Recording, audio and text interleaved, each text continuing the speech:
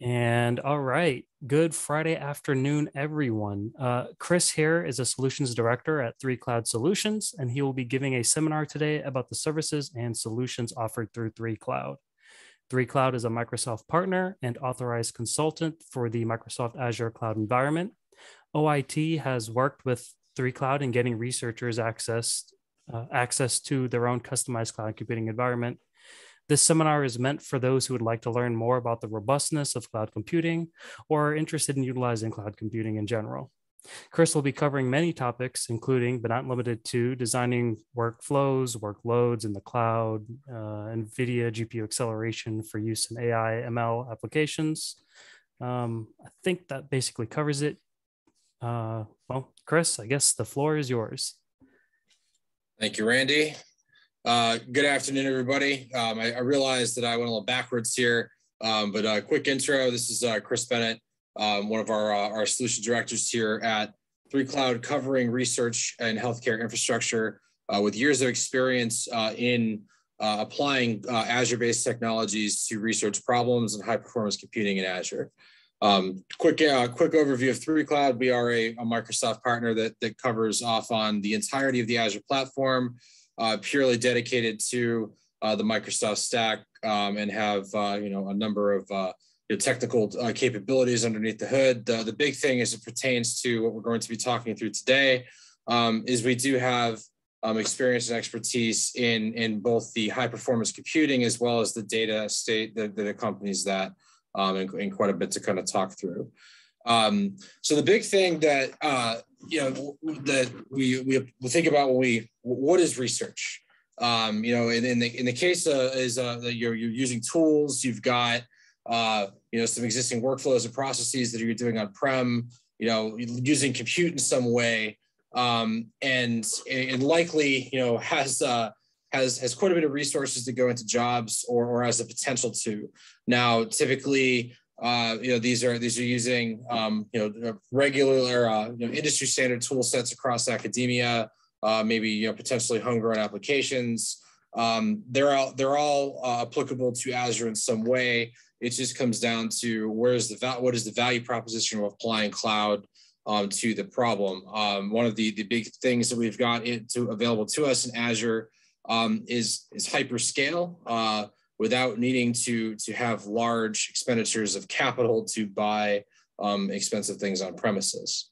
And then the other component is funding and grant opportunities. So most universities are recipients of grant funding in some ways, either through industry or government programs, and we have the ability to help augment and potentially even provide the capacity to go after more, considering what we lay down in terms of research environments become repeatable, meaning so we could scale out linearly depending on the amount of labs and resources that are needed to accomplish them.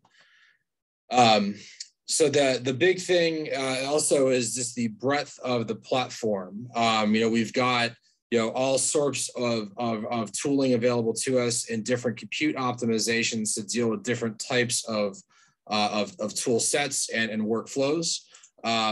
Just some examples of some of the things that we've dealt with. We can use NVIDIA-backed technologies to speed up visualization processing of genomes through some of the genomics tooling. Microsoft actually has an entire section of looks like there was a timing on that, entire section of their HPC offering that's dedicated to genomics, where Microsoft actually curates standard tooling around that, which removes some of the administration overhead of using it, or bringing in some of the just components of other types of high performance computing environments, leveraging some of the legacy schedulers that you're likely using on premises. And the big thing is the security footprint that goes around all of this. Some of the challenges that we run into needing to solve for, especially in the evolving threat landscape that we've got, is regulatory compliance and security, specifically for getting grant funding, maintaining grant funding, or going after additional grant funding that may require having security certification. Part of the advantage of using Azure as a provider actually is that we're able to standardize around the security footprint that Microsoft has built. And the job becomes much easier to build out your regulatory compliant environments for your research and specifically for high performance computing. It all kind of boils down to the same overall security footprint. And then there's hold on one second, this one in there. There's several sort of advantages to adopting an Azure-based HPC strategy. I mean, flexibility is the big piece. Obviously, there's a changing landscape in terms of the things that we're looking to be able to do. Whereas you typically buy hardware for on-premises workloads at a point in time, and things may change even throughout the course of a project as you figure out new ways to optimize and bring in new tooling and compute configurations to make things run more efficiently and cheaper. So Azure allows us to go through some of those design exercises around potential optimization, around being able to bring in new tools to deal with parts of a process while maintaining existing components of existing pipelines. And then the big component is the ability to bring what you've already got. So a lot of the tooling that you may be using on premises, specifically around open source HPC schedulers and work that you've got built to leverage them, they're available in Azure. They're natively orchestrated through an Azure-based offering called 3Cloud. And it becomes a bridge to then be able to provide immediate value to reducing runtime, reducing capacity, backlog, and bottleneck on-prem, while opening up the ability to use some of the Azure-based platform services, specifically the machine learning and AI spaces that Microsoft has got, which are platform-based services that all build off the same sort of data layer and foundation that is laid for you and ready to be used. So getting into some of the specific tooling that's available. First off, any tool is available to you if you bring it in a container or if you have it on infrastructure as a service, which would be a traditional server that you've got on premises. But there are a number of additional services that Microsoft has available to you that may require slight refactoring of your processes, but represent an opportunity to potentially reduce time to result and do new and interesting things with modern tooling that's curated for you, and that's more geared towards the machine learning and ML compute services, which layer on top of the data estate that is dependent on your needs. Meaning, we've got we can deal with super performant read heavy storage for running models, and then pump results to something that's relatively cheap, and then archive for as long as we need to for even cheaper. And kind of architect an all-up solution that allows you to do that and potentially collaborate data outside with external organizations. And then the compute itself and the orchestration of workloads is a fairly open-ended stack that's got a couple different options depending on what schedulers are required and what services you need. The point there is it's as much compute as you need optimized for the specific workload that you're running. There's a number of different compute configurations, not even getting into GPU or HPC optimization that can be brought to various job types depending on what the outcome is and what performs best. And we do have some optimization that can be done around that as well. Everything driving towards reducing costs as much as possible to maximize the value of the platform. And then one of the typical bottlenecks that researchers run into on premises is high-speed networking. That becomes trivial within the platform, and something that there's a couple low latency, high speed options for getting data in, so the data can be staged and jobs run. But once in the platform, your bottleneck actually becomes storage because the disk performance is variable, whereas the network performance is as fast as you're going to get between the compute and storage components. Now, in the high performing storage, again, depending on what sort of workloads are being run and what your requirements are, drives us to traditional NFS and traditional file shares, scratch type of configurations that you may be used to, as well as allowing us to bring in really, really high performance caching technologies in an on-demand fashion, meaning we stand them up as part of a pipeline run. We cache our data, we run through really quick, and then we destroy everything, so you stop paying for it and transfer the data into something that's lower cost. And we also have the ability to bring in clustered data storage in sort of traditional technologies, for actual file systems, depending on performance needs as well. A lot of tuning that can be done, which again may represent an opportunity for making things run faster, getting results quicker, and ultimately helping cost optimize, because time is money in Azure, as is with most compute platforms.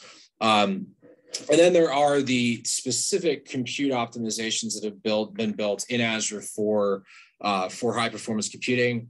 The H series is the HPC optimized compute footprints that have InfiniBand and everything that we need to be able to minimize and eliminate bottlenecks in jobs running as quickly as possible. The N series represents multiple NVIDIA chipsets that are dedicated to different functions, which we'll review in a bit more detail later.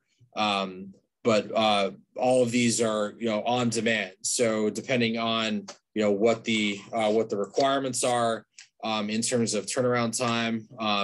There is also the ability to potentially use these things in a low priority fashion, meaning you pay less than what's marketed as commercial to be able to use these things when available, but you have to wait in the event that somebody else takes priority. But that is a very useful tool to use for development purposes. And being able to actually migrate workloads into the platform. So we'll move into, what does optimized compute look like? And this is, kind of why we're here, right? Because we've got, a platform available to us that either potentially has things that you can't have ready access to on premises, or has a capacity for compute that exceeds on premises, or even in some cases, what we've dealt with is, you've got on premises compute, you've got existing clusters and existing process, but you want to add another stage. You want to add, some secondary analysis or something downstream from your existing pipelines, where we are able to add in, specialized compute to, existing workloads. For example, adding a compute queue to a Slurm cluster that you can call after all of your jobs are done for analysis, and have that automatically burst from on premises, so that you don't have to refactor any of your code other than submission to a different queue downstream in your pipeline. This becomes something that we've got sort of an open end of design that we can do in terms of how we piece things together in multi-stage pipelines and multi-stage workloads that could use all of these things. So there's that also becomes something that is difficult to replicate on-prem, where you can dedicate a high compute optimized, very high clock speed compute node to doing initial processing, then load everything into memory, and then do whatever you need to do there, and then do asynchronous processing through an NVIDIA backed chipset, and do all of that within one platform and only pay for each piece of it while it's running. So that's the underlying theme of everything that we're talking about in terms of compute, is you get as much power as you need. There is a cost associated with it. So we attempt to limit the amount of runtime that everything's got, which is where the actual HPC services that we'll get into in Azure orchestrate that for us. So it really becomes, what's your tool set? how does it perform best in terms of the underlying compute that's going to be required? How much data do you have, and how long do you have to store it? And that fits into one of a couple boxes in terms of the HPC providers, and then anything from an AI and ML perspective. There is the Microsoft tooling available that's able to leverage these same backend machines. So slightly different cluster configurations with different tools, but again, all leveraging some of the very high performance and scale of processing power that we've got in Azure.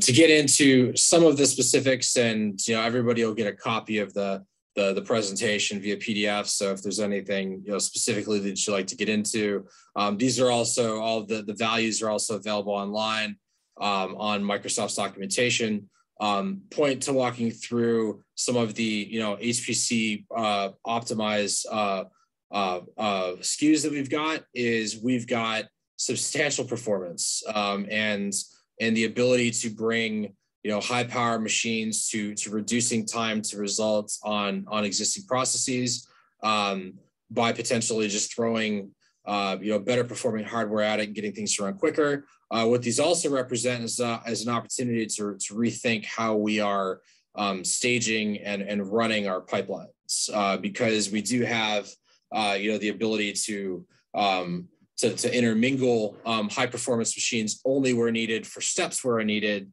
and dealing with things that are much cheaper in nature, which can again bring sort of a different value proposition to being able to process things and get results quicker. Depending on how you're optimized and how you build, again there is AMD and Intel frameworks available. Which gives you quite a few options. AMD, typically being a bit cheaper, but we have the high clock speeds of the AMD chipsets that are up there.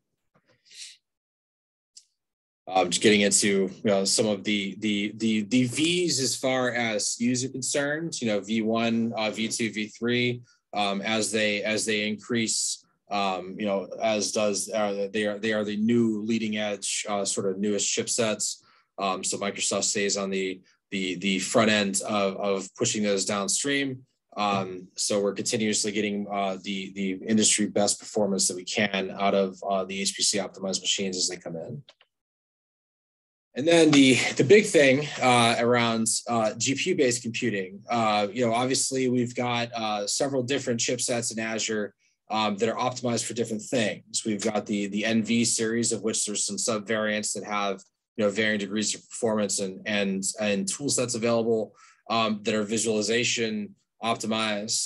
The NC is for asynchronous compute, which is different ASIC with different optimizations with some subvariants as well that include allowing us to bring and use Illumina Dragon if there is any sort of genomics processing that's going on internally. And then the ND series, newer sort of NVIDIA ASIC optimized for deep learning and AI. And the only thing that's required to be able to use these things is making sure that we've got capacity within the subscription. And then, it's at that point we are able to provision some, depending on how many you need and what capacity and forecast looks like. We have the ability to provide them. May not be something that is even available on premises, or may only be something you need for a few hours a month, or maybe just to run a few jobs and then you're done. So these things are all available on an hourly basis, and when we build them into clusters, they get scheduled like any other machine does, and destroyed after the run is complete, so you stop paying for them. And into some of the specific types of GPUs that are available. We've got the different chipsets for each variant of the underlying family that have targeted optimizations for visualization, asynchronous code processing, and AI and ML with different GPU options. Microsoft has added ATI Radeon to the mix as well. which has a bit of a different price point. But there's several options. And again, all of these can be used, in conjunction, depending on what lands for each workload and sort of the best area from an optimization standpoint.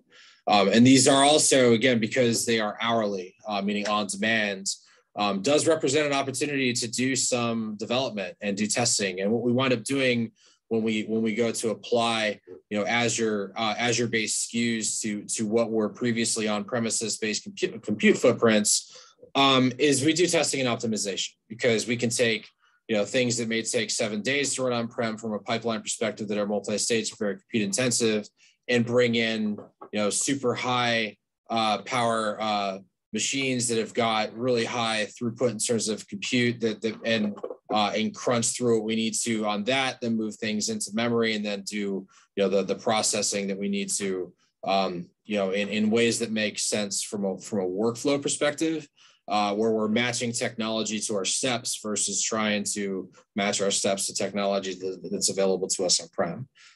Changes the paradigm a little bit when we've got kind of an open tool set to be able to be used.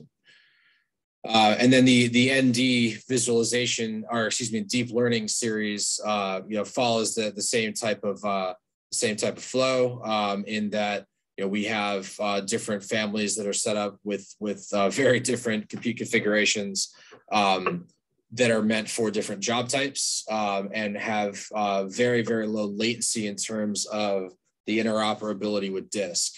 So we can remove bottlenecks that would exist elsewhere and do it in an on-demand fashion. Now, along with high performance computing is making sure that we've got the storage to be able to ensure that we don't have any bottlenecks in terms of performance, and that we can get things run through quickly, but also do it in a cost-effective way, because storage, just like compute, you pay for it on a usage basis, and more performance storage is more expensive on an ongoing basis. So we want to minimize the usage, and then move things into lower cost storage from a performance perspective. So what this allows us to do is intermingle and mix in different technologies, and use different technologies at different job stages. So input and data transfer, and the actual job run itself, we want to be as quick as we can. Maybe we don't care about the data transfer in, and we can stage all of our data in Azure and then run through our labs and whatever use cases that we've got over time. And then as we process that, it goes into results, which is a bit slower in terms of speed, because we don't need to be running large compute off of it. There's a number of ways to intermingle this. The point of this is we've got the ability to bring the storage technology to the performance need and balance that with cost. And then ultimately, because we do wind up carrying archival requirements as part of projects, and then whatever's required for PI review to get data out of the environment. There's several sort of collaboration and centralized archival options that are there. The big thing is if data is going to stay in Azure, archive is cheap, gives you a lot of data that you can store, as well as the ability to scrub it and know that it's gone in terms of compliance. This will be more of a leave behind, pretty busy eye chart, but basically the point here that we're trying to get across is, depending on your performance and how you need to use it, you have several options that increase in costs as you go down the chart. So if we do truly have actual parallel file system requirements and require really high IO, which is typically used in only some edge cases versus some of the larger HPC workloads that we've got available to us. That's where we get into BGFS and Cray and some of the really high speed, high cost options. Typically, we're playing in the file NAS space. Blob storage is super cheap and available through storage accounts, and we can use some tooling on top of this to make it appear natively. But for actual mix of performance temporarily for job runs, we typically run here. But this also becomes something that is based off of your use case and what you need. And all of these things could be intermingled again based off of stages that are run through whatever pipelines need to be run. And then all of the VMs in Azure have an ephemeral SSD that's attached to it based on the SKU. It's a certain size. So we try to leverage that where at all possible because you're already paying for it. That typically becomes our scratch.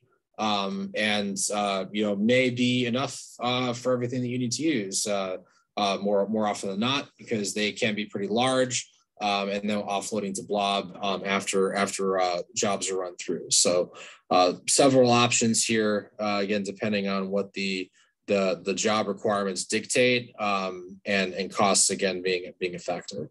The big thing with all of this in terms of the high performance storage, minus the managed platform, anything that's orchestrated can be built on demand via code, can then have data transferred into it, and then could have the data mounted into a cluster, jobs run, results exited, and then the entire thing torn down, which means that you pay for all of the performance you need during the time that you need it, and then that bill stops and you are just paying for your results or bringing that out of Azure, and then that bill stops, period.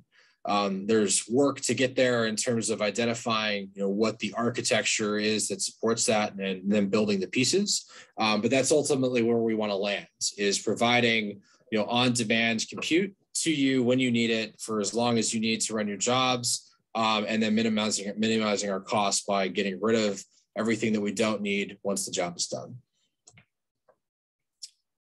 And now we're going to dive into how do we actually apply the long-winded sort of explanation of what the compute looks like and how all of that kind of pulls together. But I guess I can pause real quick if there's any questions, excuse me, that anybody has on either the computer storage footprints in Azure or the tooling that's available to us before I talk about how we would apply that to your use cases.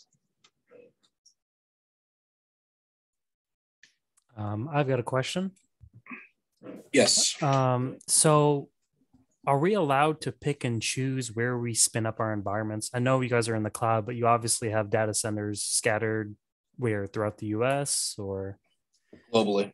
Globally. Okay. But are we allowed to pick and choose, someplace local? Or I guess closest to us, or does that just depend on where the hardware is at the time? It depends where you are. So we've actually had this conversation when I was on site in Tuscaloosa a couple of years back, and you are smack dab in the middle of making a decision to be in East or Central, but the actual physical fiber lay between Tuscaloosa, it peers through Georgia for your I2 connection, which is I2 is Internet 2. That's the provider of access ultimately to the high-speed peering to Azure for you. So you'd probably want to land in East, but at the same time, once you traverse that path, right? So you go from on campus to Azure through that peering, it's all dark fiber between Azure regions. So some cases we go where the hardware is. So especially some of these specialized chipsets, they may not be in East, although most are. They may be in South Central. So we tend to go where is required. And then anything outside of the continental US, gets into the security requirements around the workloads that you're working on. It is technically feasible, but becomes something that gets a bit more complicated. Thanks, Chris. But when we are transferring our data into Azure to then do things with it, and we don't have a hard time requirement on how long it's going to take for the transfer, you can effectively choose any region that you'd like to. It would just, it should make sense that you're choosing it. which is why, if that becomes an availability of resources. And you guys have most of them available to you in East US, which is your closest region, which is where your Azure is built in. Thanks.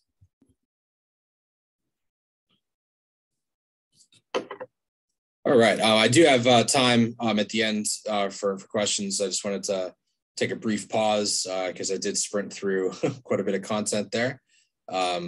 Anything else before I move on to how we apply everything that we've talked about into a solution?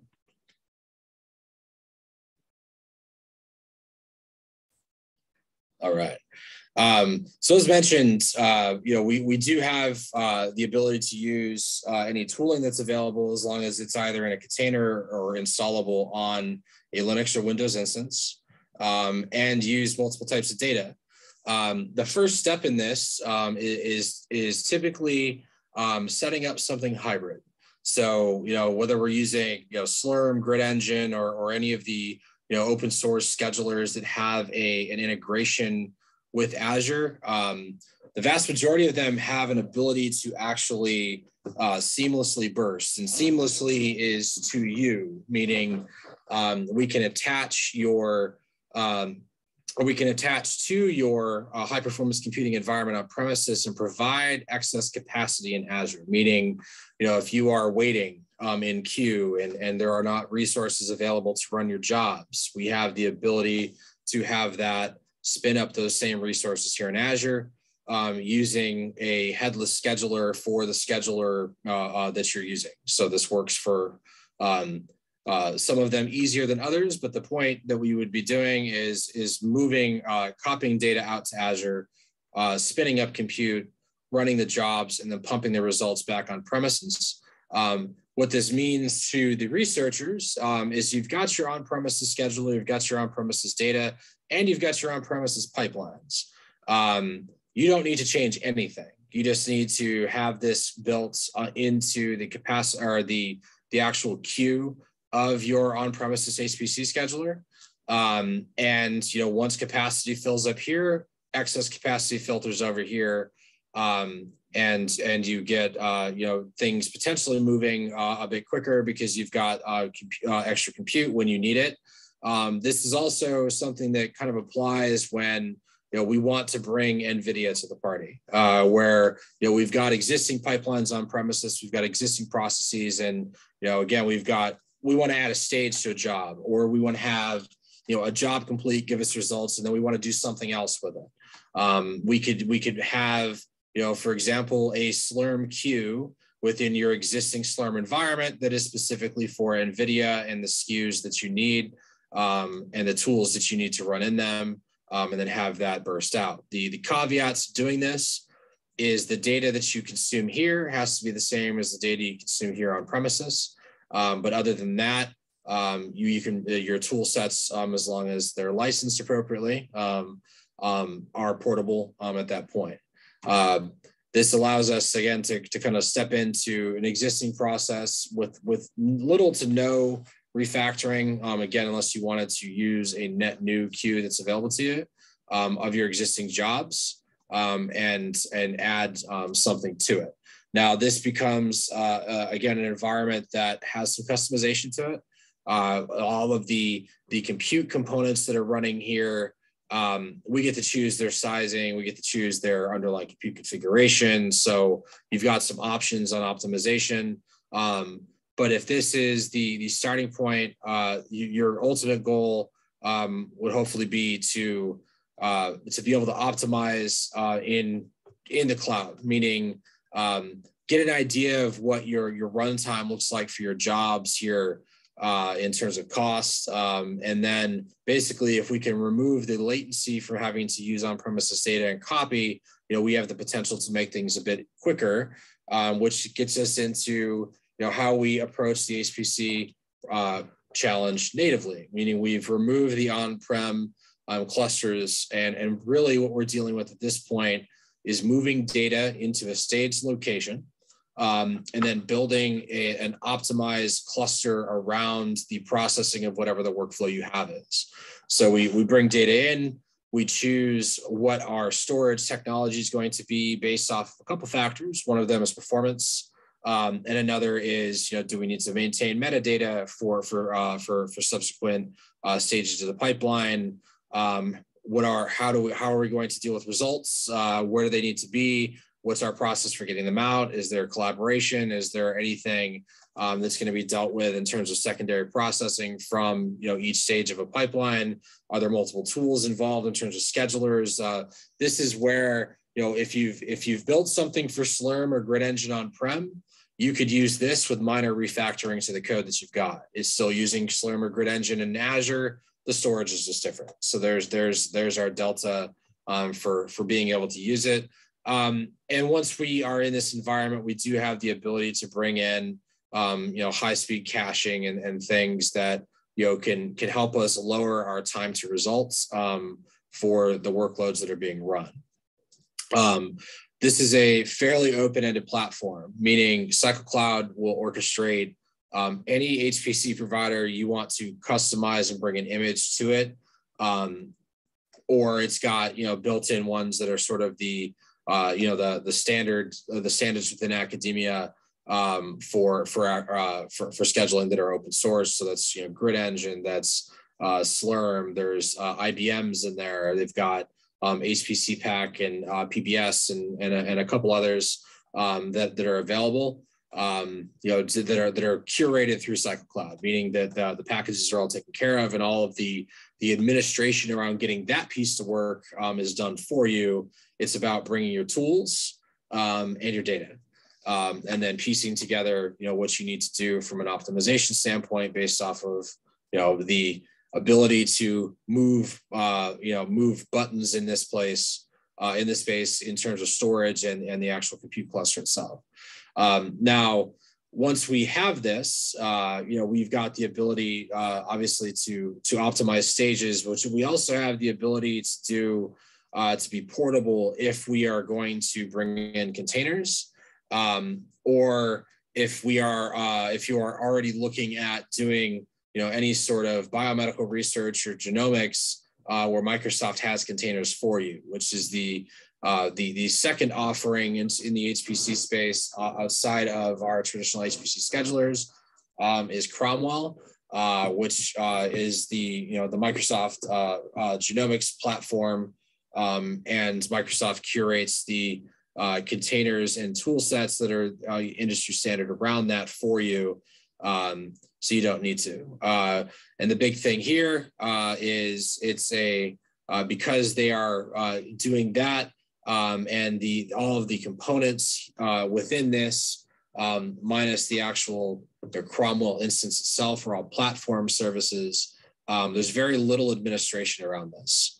It's really just bring your data, run your job, get your results, and build out an environment per lab. There's multiple ways to kind of piece this together, but it's fairly flexible in terms of the ongoing usage, and that's the big thing with any of these solutions is the administration layer gets handled for you. In this case, Cromwell has platform services. In the case of 3Cloud, your environment is orchestrated for you based off the specifications you bring to it with your tools, and then how that actually shakes out in terms of managing it. That's where we get into how do we orchestrate, and just get some of the schedulers that are built into 3Cloud that are just a matter of us hooking up and using, that don't require you to refactor your code if you are using these. If you are not, we do have a limited ability to bring in just about anything that you're using if we want to build something custom. Obviously much easier and much more straightforward if you're using one of these. I've got a case study for you to read through, basically, going through the full process of standing up hybrid, standing up bursting, getting into building native clusters, and then in this case, bringing Microsoft genomics tooling to be able to accelerate time to result for a cancer center. That's helping enable getting national certification in the National Cancer Institute. But the big thing, how do we use this? There's a number of moving pieces to the solutions that we've talked about. But at the end of the day, we wind up building an architecture. That architecture gets some sort of security sign-off that the components of it are going to meet the security requirements for the workloads that you've got. And then it comes down to, we have an architecture, we have a number of use cases that would apply to it, and we have minor changes, customizations within that architecture that make it, optimal for your pipelines and workloads. That can go into an orchestration engine, which is automation based, and have a catalog of items to be able to deploy, and repositories for those architectures that get built for you, that layer onto a place to land them in Azure. How this kind of looks is we have a front end. This is where researchers would interact with what is available to you, either based off of what was custom built for you, or there is a scenario where the university could build out some standard offerings that you provide to all researchers that you could be given access to through some front end means. We've done this through Teams. We've done this through web apps. There's several ways to kind of to approach that. But that flows through a process to then orchestrate it and build it for you on the back end. So everything that we just kind of reviewed in terms of how we apply all of the compute footprints that we can build, we do that into one of the architectures that we looked at that can get orchestrated through, and all of the pieces and components of the build chosen on the front end through an automation platform into a DevOps pipeline to then do the build, do all the configuration, set everything up, including all the cost reporting, and then there you go. Here's your environment to interact with for the duration of your project. And when we do that, and when we're deploying out, an architecture that's gone through an actual review of the components, we also have a cost, and have the ability to track that cost. That becomes a big component of using, a cloud provider is, when everything is available to you on demand, you want to make sure that you're using it responsibly and effectively.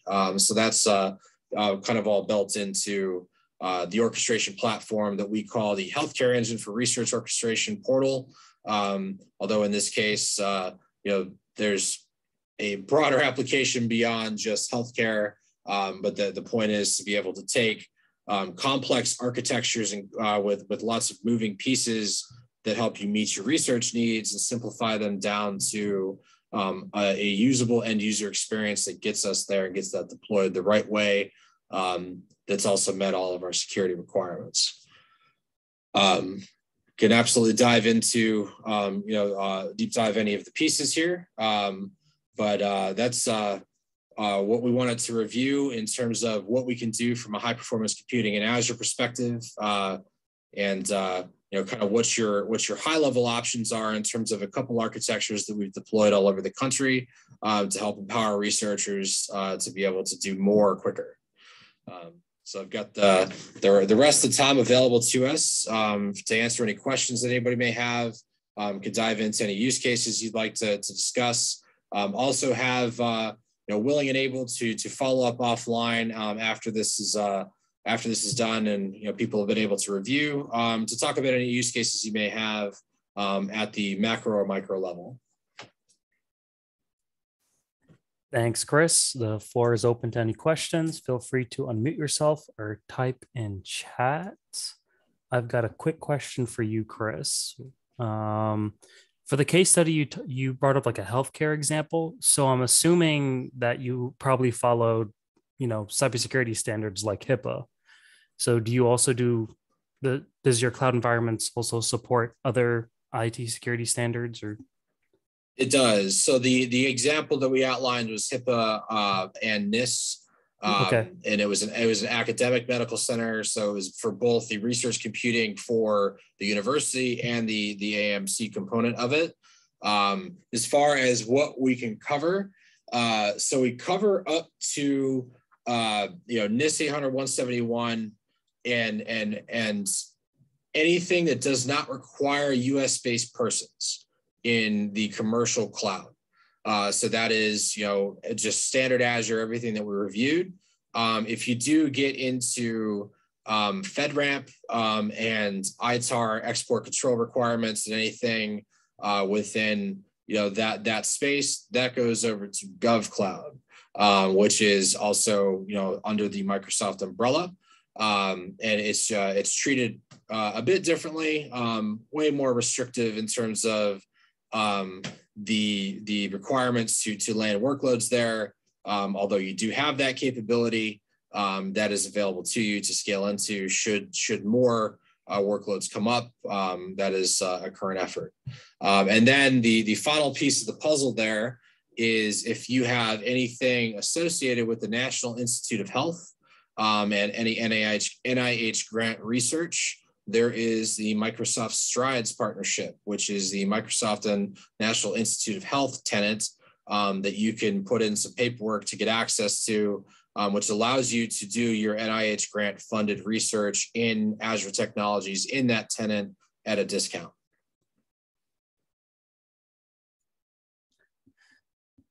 Thank you. Any other questions?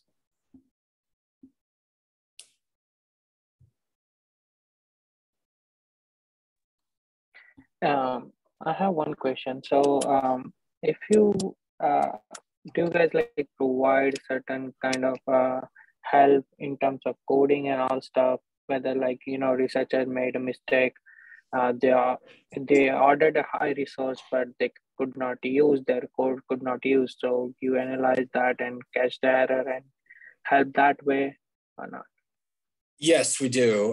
So pipeline optimization and being able to use the full power of these high-powered machines we've got available to us is a big area of opportunity to be able to make sure that everything can run efficiently. So we do help with that. It's depending on what it's written in and what you're doing. It lands with one of a couple teams. We do have a large custom app dev practice internally, and we do have people that are skilled in the AI and ML pipelines as well.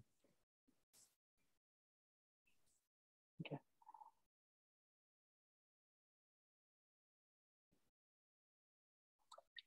And does this service for UA students, is it free, or how much cost for the students to get in?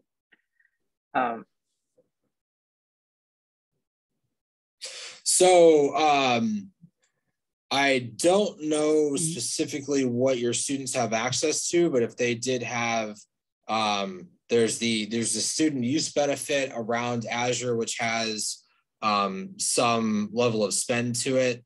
And then there are, I've seen elsewhere in the country, student able Visual Studio licensing, which gives some ability to give students a space to be able to consume Azure with a monthly spend threshold to be able to do some of these things. It's going to be a matter of what needs to be run, right? Because if we're talking about running pipelines that require large amounts of compute, well, one of those environments isn't going to go very far. But for learning purposes, that has been something that's been effective. As far as being able to allow students to do code development and to be able to build pipelines, test the feasibility, and then bring that to a real production scenario. So yeah, there is two scenarios here, like some course that offer cloud, let's say cloud computing, and that bunch of students, like hundreds of students, do just give some kind of credit to them, or it's just free for UA students that time, or some PhD students have research doing it. So how that cost affects, that's basically to think. Yeah, there's a few ways to solve that, and then we could definitely have a collaborative conversation with your Microsoft team. What I've seen in the Northeast, where I'm at, is basically standing up an area within Azure specifically for student and teaching, and basically having a learning tenant, and then having the ability for students to get into that. And then doing all of that under what's called a dev test SKU, which means that there is lower cost to the Azure resources that are running. And then the students each have their own sort of sandbox that they can do their development in, and fully utilize Azure. Very useful for master's and graduate level folks to get experience in the platform and actually be able to leverage and utilize some of the modern tooling. And definitely something we can have a conversation about how that looks. And that would all go through your Microsoft relationship and the Microsoft team. But I could definitely help speak to how that's been done elsewhere, and what that specifically looks like. Okay, cool. And we'll take that as a follow-on item. So I think it's definitely a worthwhile conversation. Yeah.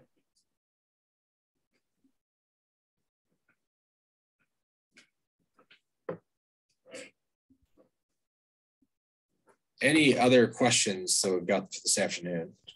And again, if there are any questions that anybody's got, that we want to take to email, I did provide my contact information further up in the deck.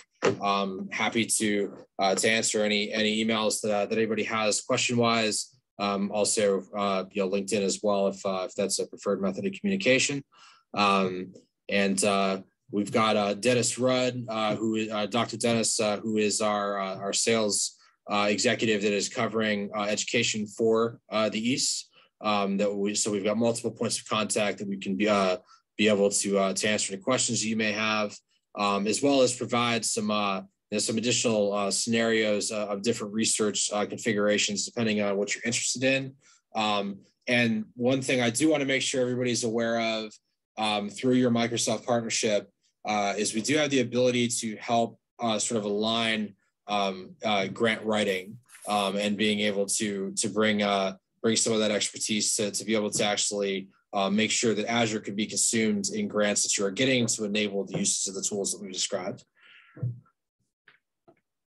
I had a hardware question. Yes. You were talking about some of your platforms like the ND series, and I saw most of them seem to be built around the V100, VT100, which that's an NVIDIA GPU that uses Tesla architecture. Is that right? Yeah, there's several different options for the actual underlying NVIDIA architecture, depending on the family you need and what optimization you need.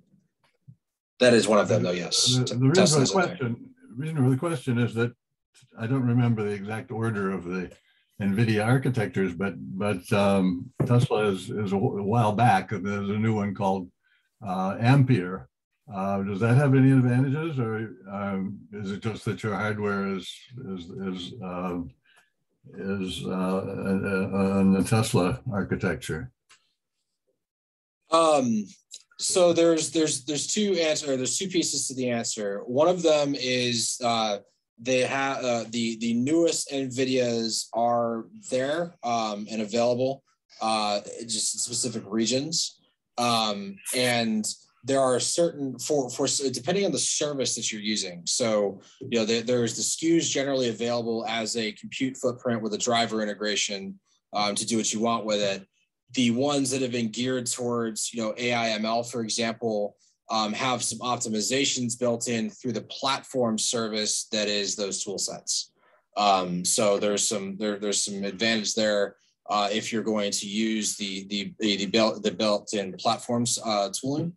Other than that, it's resource availability with the driver that you need for the chipset that you choose and the tools that you want to bring to it.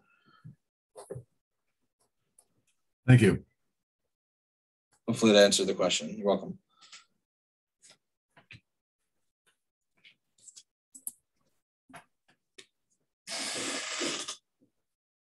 All right. All right. Sorry, go ahead. Sorry, Randy. Oh, I was just gonna say, anything else that we can answer with the final couple of minutes here for anybody on the team?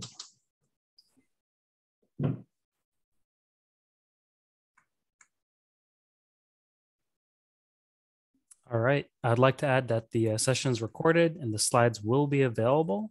You could reach out to Chris anytime or myself. And yeah, thanks for swinging by. Thanks, Chris. Thanks, everybody. Appreciate your time and attention this afternoon. Everybody have a great weekend. Thank you.